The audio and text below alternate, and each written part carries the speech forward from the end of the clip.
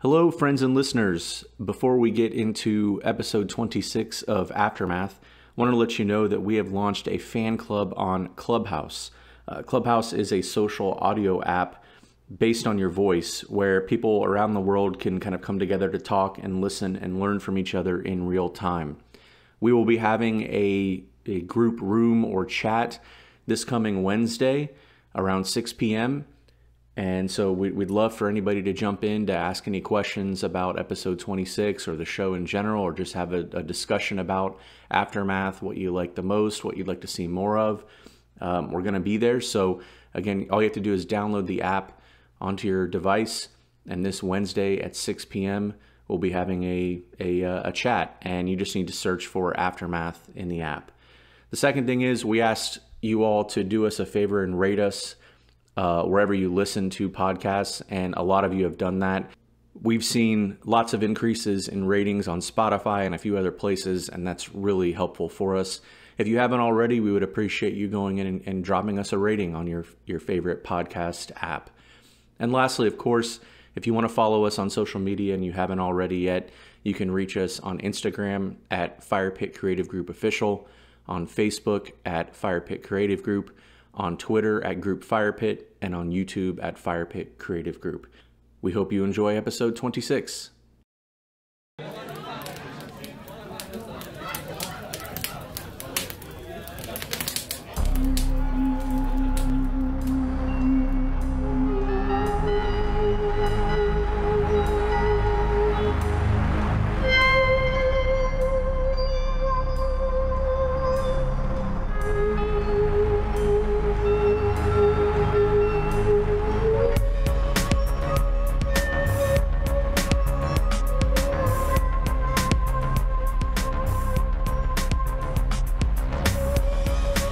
Firepit Creative Group presents Aftermath, Episode 26, Eventide.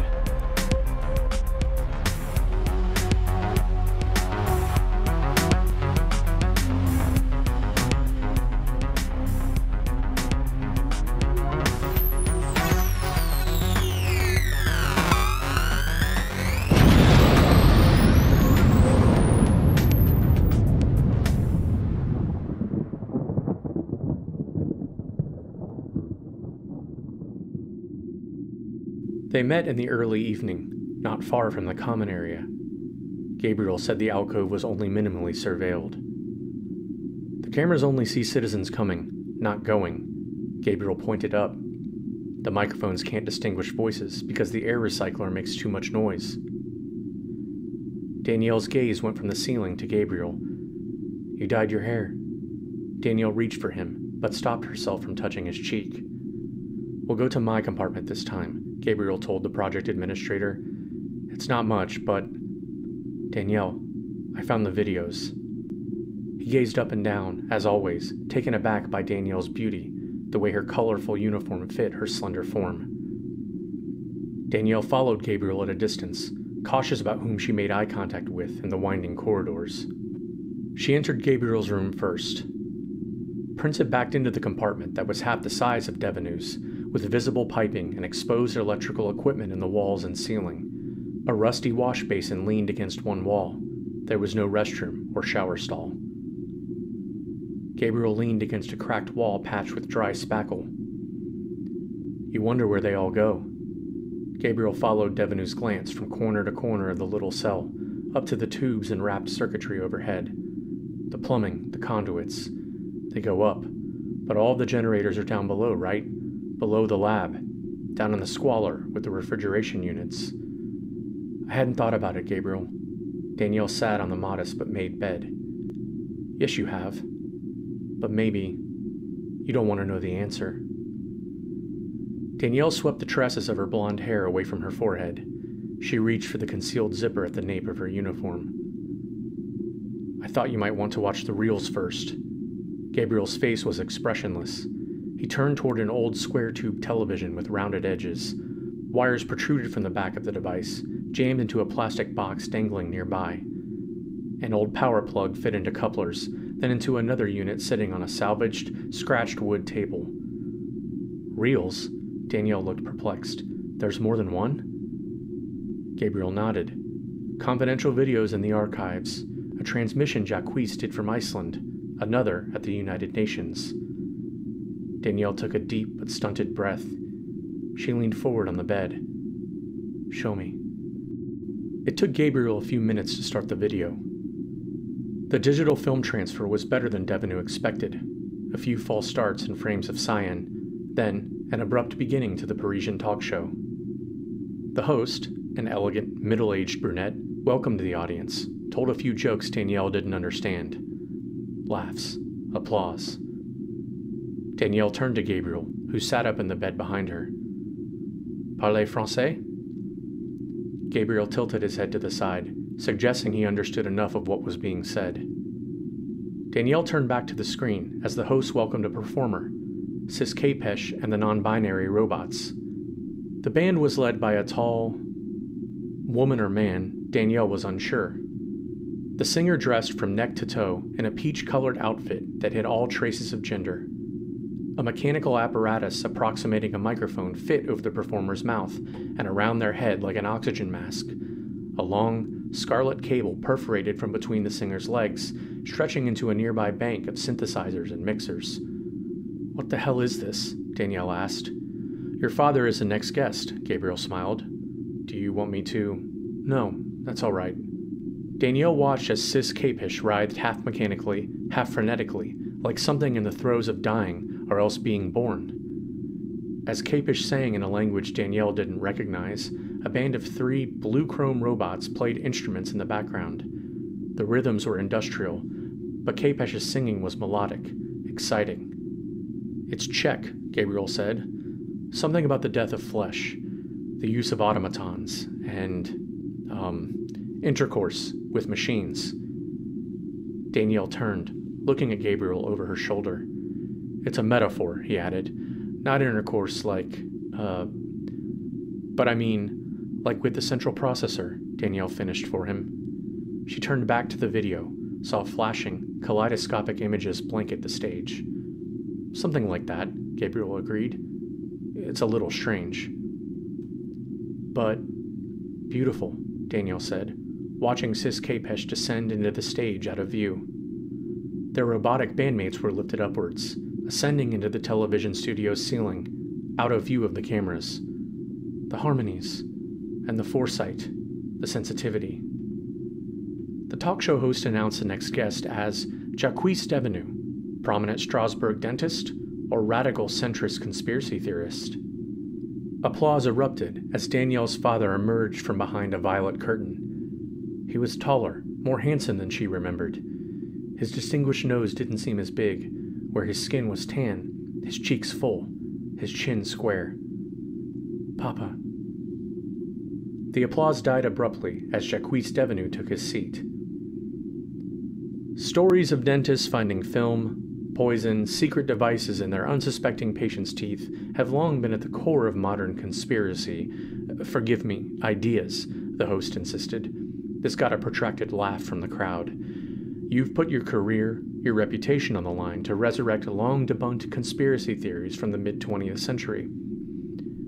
Of course, Jacquis smiled broadly across narrow lips, but few had the skills to develop the film, to test the chemicals, or the connections to investigate such things. He was charming, speaking in both French and affected English, as if intentionally speaking to a broader audience than those in the studio. The host rolled her eyes to more applause. Danielle's father touched on the success of his dental practice, what he found in his patients' teeth, unusual devices that showed up on x-rays, microfiche he developed. So you extracted and examined these devices without your client's permission? The host asked. No, there were signed indemnities, Jacquis insisted. There were disclosures. The camera moved in close to Danielle's father. Could the audience see what she saw? His defiance? His anger? And supposedly you found, what? Mind control devices? Film of aliens meeting with this country's premier scientists? I mean, doesn't this all sound crazy to you? I mean, it should. Jacquis's jaw tightened. He looked at the audience quickly, glared at the host. I never said they were aliens. His words were only half audible through dull snickers and mumbles from the crowd. and I never implicated anyone. Never. But you made allegations. No, I made inquiries. I consulted with experts. Well, were the experts conspiracy theorists like you? I have acquaintances in the Paris-based arm of the Theosophical Society. The host raised a sculpted eyebrow in close-up. The crowd laughed on cue. The Theosophical Society has a long history of... Jacquis paused, gazed off camera, his voice trailing off. Danielle heard Gabriel inhale and exhale behind her. It doesn't get better. Do you want me to... No, I need to see it, to understand why he believed, what happened, what the world did to him. On the screen, the image switched to a side view of the host and Danielle's father. Isn't it true you made a report to the Direction Generale? The host asked. How did you know that? Jacquis's flushed skin turned bone pale. The picture focused on his eyes and raised brows. Roll it! The show's host could be heard off camera. While Jacquis Devenu fidgeted uncomfortably, a recorded audio played inside the studios. The camera focused on the reactions of the audience, curious, concerned, condemning. This is Sea to Shining Sea, broadcasting from the heart of an underground bunker in Las Vegas, Nevada, a deep voice announced on the speakers. We're on the line live with one of our regular callers all the way from Strasbourg, France. Dr. Mirabilis, are you there? Dr. Mirabilis, Danielle stood. What is this? It's a radio show, Gabriel explained. They used to be popular as outlets for various political interest groups. This is one from the United States. It's specifically focused on paranormal experiences, alien encounters, alternative histories. Danielle closed her eyes. She listened to her father's recorded voice as he furtively explained that after finding curious photos and electronic equipment in his patient's teeth, he reported his findings to intelligence authorities. He was told to meet an inspector at the Strasbourg Cathedral. When no one showed, he said, I returned home. My apartment was wrecked. So was my office. The recorded audio ended with a hiss. Danielle opened her eyes, saw the talk show host grinning at her father, who scowled, blue eyes piercing, not unlike her own. Well, the host chortled, Dr. Mirabilis. She paused. The audience erupted in a burst of laughter. Isn't it true that since you went on that radio show, your employees in your dental practice left? That they have refuted your claims of... No. Jacquis slammed his hand on the arm of the chair. I had to let them go. I had to. It's possible they were the ones who wrecked the office, or maybe they were working with whomever was behind this. The host rolled her eyes again. Right. And of course you've lost your patients, or have been sued by others, and... She paused, interrupting herself. I mean, was it worth all this to... I don't suppose you brought any proof with you to verify these extraordinary claims, Dr. Mirabilis? The camera slowly moved closer to Danielle's father. She saw perspiration forming between familiar lines etched in his otherwise smooth forehead. Jacquis looked to his left and right, then behind him. He stared directly at the camera, at the audience, those watching in the studio and remotely. I have the evidence. I have it all. But you won't show it. You won't play it. It's more exciting, more entertaining for your corporate masters and greedy advertisers for me to be the story, the delirious, anxious agitator, the conspirator. Fine. Jacquis Devenu stood. The camera panned up abruptly so that overhead boom microphones entered the picture frame. You can have your slobbering fools and your canned laughter. It's not like there's everything meaningful at stake. With that, Danielle's father walked swiftly but assuredly from the center stage of the television studio. The show's host rose from her chair and clapped in mock appreciation. And there you have it, ladies and gentlemen, the very handsome but notorious Dr. Mirabilis, Jacquis Devenu. Danielle knelt by the curved screen, her smooth face close. He was determined. He believed.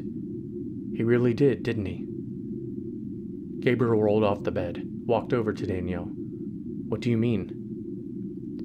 Whatever happened, He was telling the truth, she stood. He earnestly believed what he found, what he was saying. Danielle. Gabriel wanted to reach out, touch her, assuage her guilt over what happened to her father, and how she condemned him. You haven't seen the other transmissions. I'm sure you're right that he believed these things, that he was determined for others to believe them, but you heard what they said about Jacquis contacting the Theosophical Society. So, Devenu shrugged. What's... Gabriel interrupted. The Theosophical Society was a remnant of old-world research into pseudo-spiritual, scientific, and philosophical topics. Some of them practice a blend of prominent world religions and occult magic in an effort to, I don't know, become one with God. Don't you believe in God? Danielle's expression was practiced to elicit a response. That's not my point. The Theosophical Society were researchers and practitioners of Hermetic and esoteric philosophy, the occult, and paranormal. What do you mean? Danielle asked. Like ghosts and seances? Exactly. By the 21st century, their legitimacy was null, their membership mostly underground. The world's patience for such things had yielded to science rather than the supernatural. So what does that have to do with my father, what he found in the course of his practice? If your father was a member of the Theosophical Society operating in France, maybe he concocted all of this to, I don't know, give credibility to what the society and other organizations believed. Maybe he did it for money or notoriety, or you think he staged break-ins? Danielle, I didn't say that. The project administrator crossed her arms in front of her. She looked at Gabriel, then back at the television. Show me the rest. As Danielle watched Gabriel set up the next clip of video, her mind raced with mixed thoughts, out-of-place memories of her youth. Her father, restless, always trying to gather information about the Phoenix Project, its origins, architecture, the organization of the various citizen sections, and the membership of the Shadow Council. Too many times he was apprehended by law enforcement for being where he shouldn't be. He always had a prepared excuse. Danielle reflected on her mother, a woman whose touch she remembered better than her face or features. As a baby, Devenu was cared for by hired personnel and her father's friends from the lower decks. Around the time she turned 2, her father introduced her to the radiant blonde woman, Danita, as his girlfriend. Later, Danielle would learn that Danita was a prostitute. She and Jacquis exchanged information, food, and supplies. Despite the circumstances of their arrangement, Jacquis always spoke fondly of Danita, with a romantic air as if her affection sustained him, even when she wasn't there. She supported him in his cause to expose his Shadow Council and the Central Processor. When Danielle was 4, Jacquis brought Danita to live with them. Danielle figured out on her own that the yellow-haired woman was her mother. She remembered the woman's calloused hands, in contrast to her soft cheek and fine chin. Her mother spoke French with a Swiss accent. To Danielle, Donita was Ma Kunari, and Danielle was Lite Sparve. The Shadow Council ruled that Danielle's mother was unfit to care for her. After all, the Central Processor forbade those of Danita's status to conceive. Doing so was a violation. How could she care for a husband and child? Danita was banned from Jacquis and Devenu's living quarters. Danielle's father protested and pleaded with the council. He demanded a hearing where he promised to cease his antisocial behavior, to reform and support the citizenry and accepted social order dictated by the Central Processor. Danielle was only 4, but she never forgot the ferocity of Jacquis's plea, nor the coarse language he used. There was something about the way her father spoke that made her realize it was all an act, a practiced performance, not unlike that she saw on the screen in Gabriel's room. Jacquis was well disposed to feign, protect, and deceive. Danita was sent back to the squalor. Jacquis disobeyed the council and continued visiting her, sometimes bringing Danielle along to that place that reeked of detergent, antifreeze, body odor, and animal fat. Over time, Danielle grew to hate visiting her mother, rejected Danita's clinging to her. Trust your father, Danita told Danielle on one of their last visits. He may seem troubled, but everything he does is to shine light in the darkness. Danielle did not understand then, but was now starting to question why. Here, Gabriel connected some wires, then pressed a button on a console. A close-up, washed-out image of Jacquis Devenu filled the screen. This one was more pale blue and deep blue than black and white. The contrast was too high, magnifying a graininess in Jacquis' shorn, whitening hair and unshaven face. This one is a live internet feed, Gabriel told Devenu. Not long after the talk show, your father basically disappeared. What do you mean disappeared? He left Strasbourg, vacated his offices and apartment, started a website based out of Iceland. Danielle nodded. I remember him talking about that. He said the cold was hard to get used to. Right, but it was also a location from which he could get good reception, transmit to the world, and not face the censorship or authority of the EU and its regulators. EU? Danielle raised an eyebrow. The European Union, before it collapsed. Jacquis Devenu's voice, now deeper as a result of chronic cigarette smoking, and tremulous from what Danielle was unsure, came from the machine on Gabriel's floor. Is this thing working? Danielle's father spoke intimately, as if he was there, speaking to them. For Christ's sakes. Okay. This is episode number 8. 8 like the sign of infinity. The intertwined snake. Whatever. Shit, I'm just happy to be here, you know. Happy to be anywhere. Danielle and Gabriel sat at the foot of the bed, their knees close. Gabriel watched Danielle. He sought each reaction illuminated in her eyes, each reflex he would analyze later when he was alone. If you've been following this series of broadcasts, you're up to speed on the forces at work, those who interrupted my discoveries and are probably tracking this video right now. Jacquis spoke swiftly, then paused deliberately to flip a rolled cigarette between dry, cracked lips. Well, if you're watching, all you little bureaucrats and tyrants, screw yourselves. Danielle winced. This is more of how I remember him. Thinner, preoccupied, angry. Jacquis launched into a long explanation of research he conducted, interviews with other fellow travelers, as he called them, and experiments in social engineering and seeding misinformation. The only way to expose the Illuminati, the New World Order, DARPA, and those in political power who know the secret knowledge is through a carefully orchestrated campaign of subterfuge, misdirection, and radical nonconformity. If you're a subscriber, I pray you're doing everything you can to disseminate your intel about Nightshade and the experiments they're conducting worldwide at the behest of evil forces like the World Health Organization. Nightshade, Danielle said. Gabriel shrugged. The rest of this is just more of the same. Danielle stared at the recording. He's speaking directly to someone. His followers. Gabriel leaned forward to change the video. Your father certainly wasn't the only person who looked at world events, at what was happening, and had an opinion. He probably sought refuge, solace, from anyone who would listen. Yes, Danielle said. But if he was in danger, why did he come to America? Why was he at the United Nations when it was attacked? He would have been safer. She paused, scanned Gabriel's expression, but didn't find what she was looking for. Danielle took a long, deep breath. She recalled the way her father moved, speedily at times without a care in the world, and at others, openly cautious, deliberate, looking over his shoulder. He was gentle with her, but so animated, difficult with anyone he perceived as threatening. The same was true of Jacquis' voice, the way he spoke desperately, offensively to law enforcement, his detractors, his warders. But to Danielle, he moderated his words, speaking only in French, and then, poetically. He was troubled, she said, angry. But that doesn't mean he was crazy. And maybe he was, but that doesn't mean he was wrong. I mean, not about everything. Danielle, you don't have to defend him. Devenu continued, as if she hadn't heard Gabriel.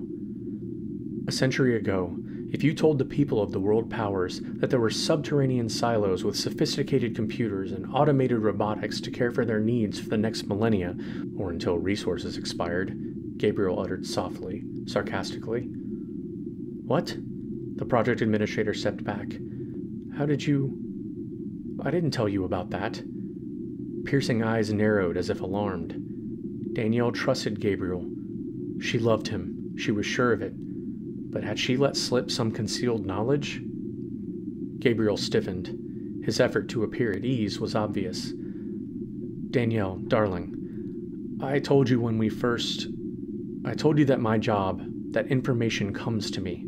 It practically flows through the law enforcement division." "But only the council knows," Danielle countered. "Only the central processor has that information." Gabriel shook his head slightly. "The dissidents know." Devenu didn't like the way Gabriel said this so matter-of-factly. She knew he was complicated, that he had his own views of the administration of the Phoenix Project. He was a populist, or so she thought. Gabriel cared about all citizens, no matter what their station. He believed in fairness, especially when it came to how the council meted out justice. Didn't they have this in common? "We all have our secrets, don't we?" Gabriel had said to Danielle the first time they were intimate. He spoke knowingly, as if giving voice to her own concerns. On the television nearby, Danielle's father, who intermittently called himself Jacques or Dr. Mirabilis, ranted half-coherently about exposing government organizations, scientific arms of the world government, and their underground cabals.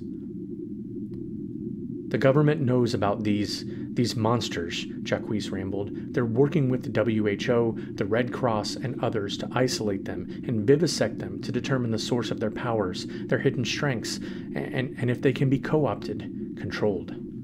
Static interfered with the transmission, distorting Jacquis's words. "Here," Gabriel fumbled with the switches and connecting wires. "Let me cue up the last video, the one from the UN." As Gabriel worked, it was quiet, an awkward moment between them, broken only when Devenu said, "You know, you remind me of him sometimes.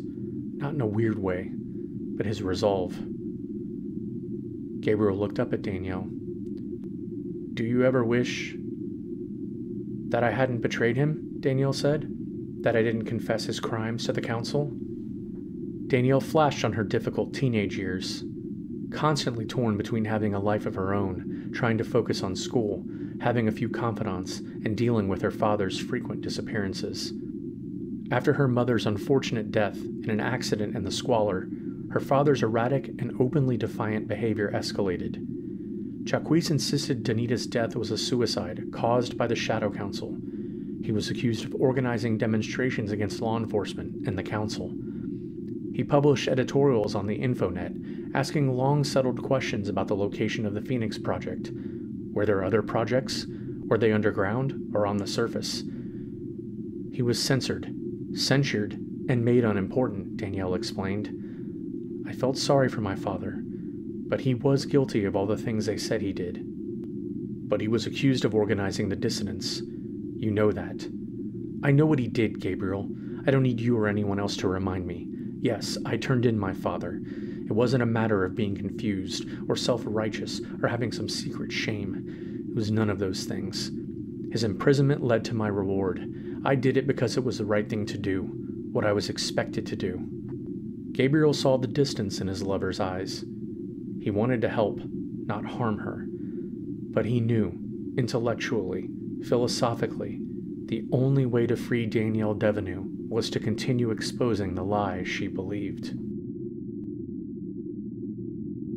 "Here," Gabriel pressed a button. "There's no sound, but you can kind of make out United Nations Security," Danielle said, leaning forward to read the caption at the bottom right of the screen.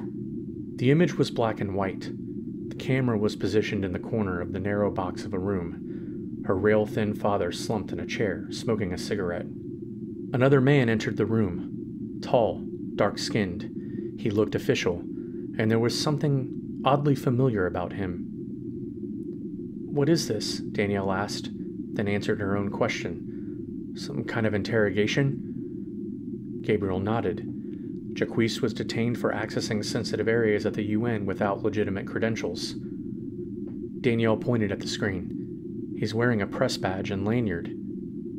Gabriel continued. "This guy is the head of security for the United Nations." Jacquis nodded at the black man talking to him. "The video is from 1 week before the attacks on Manhattan." "A week before the fall?" Gabriel nodded. Maybe they were investigating him. Danielle shook her head. He was there looking for answers. He didn't have anything to do with... Her voice trailed off as she suddenly recognized the man leaning in, pressuring her father. She touched the screen. Oh my God. This is Charles McGillicuddy. Before Gabriel could reply, a buzzing sound came from the thin electronic box on Devanu's latex belt.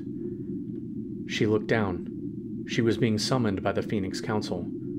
When she looked back up, she saw Gabriel peering at the band on his right wrist, a comms device. I have to go, Gabriel spoke quickly. Danielle felt the device at her side. Some kind of emergency? Yeah, I'm sorry. I have to go back to the division. Of course, Danielle nodded. We can finish this later. Yeah, Gabriel was backing towards the door to his compartment. Do you want to get dinner? Danielle walked past the television, closer to Gabriel. He seemed distressed. What's the matter? Nothing. It's nothing. I've got to go. Gabriel left the room abruptly, leaving Danielle standing there in the entranceway.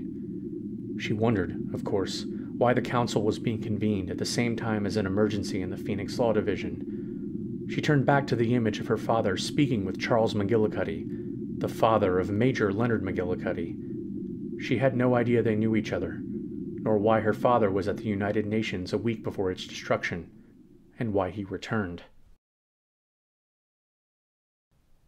General Castro and Major McGillicuddy climbed the winding stairs.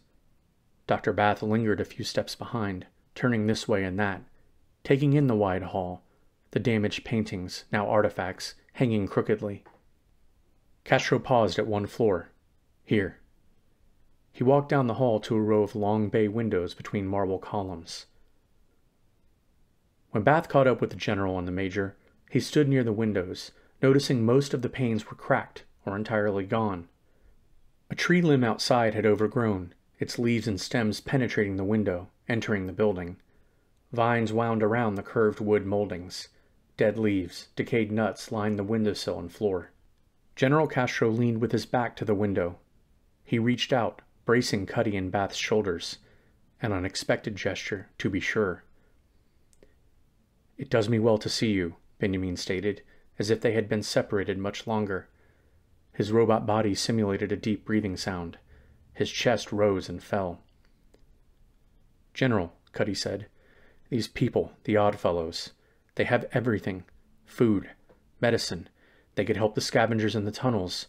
They could... Benjamin raised a hand, politely silencing the major. They could, but their mission is not ours. We have to be careful. Cuddy looked rejected.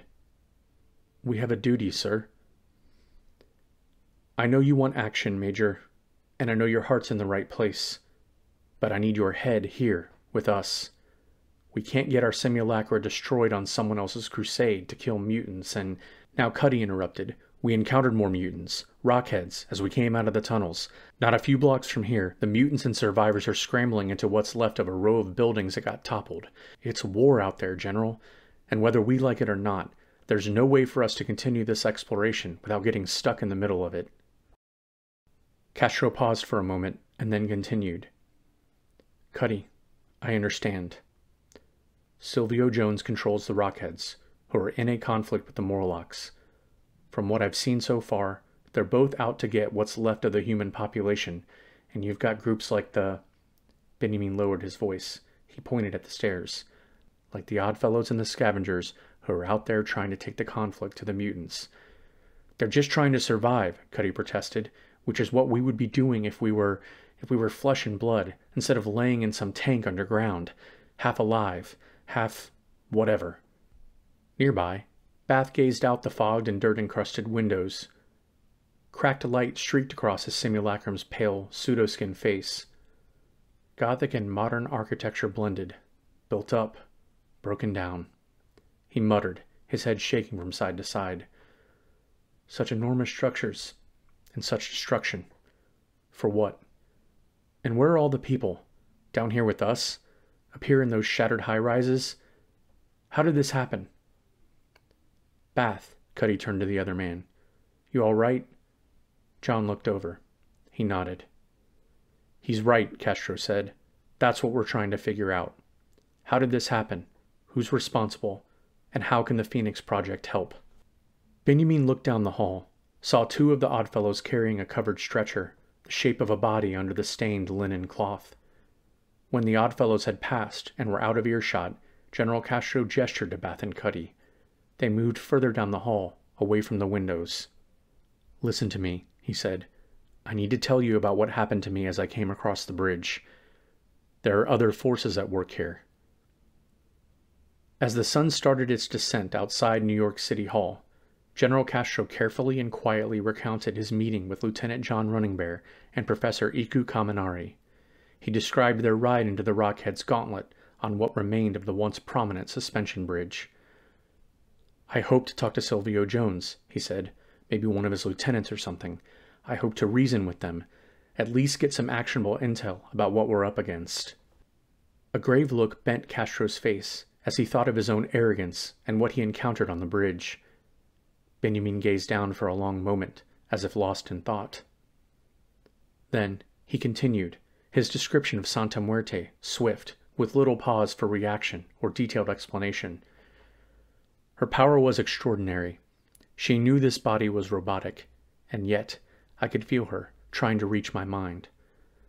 "That's impossible," John said. "I know what I saw, Doctor, and I know what I felt. What's more, she said she knew we were robots, had been following us since Liberty Island. She knew things about me, my past." "What things?" Bath asked. "I don't want to get into it here. We're due to be pulled from the green stream shortly." Benjamin nodded at the windows. "Once the sun is down, we're going into the rail tunnel that runs under here. Hopefully we can find some cover for our bodies," and Cuddy interjected. "What happened to this, what did you call her, Santa Mary?" "Santa Muerte, Our Lady of the Holy Death," Bath said. "She's a pagan saint of some kind in Latin America." "Dispatched," Castro said firmly. "We'll get into that later." Cuddy nodded in agreement.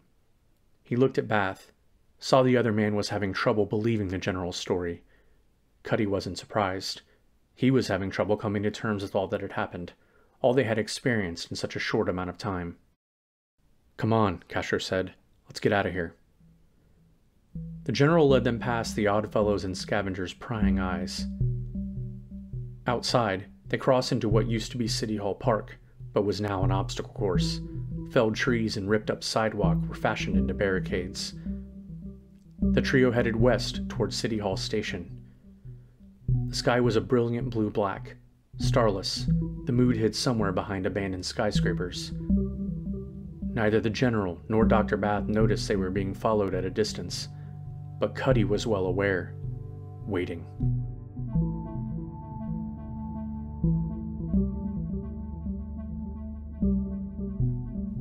Aftermath, a Fire Pit Creative Group production, based on a story created by Rhett Davis, with characters created by Rhett Davis, Warren Davis, Willem de Greef, and Cole Hoopingarner.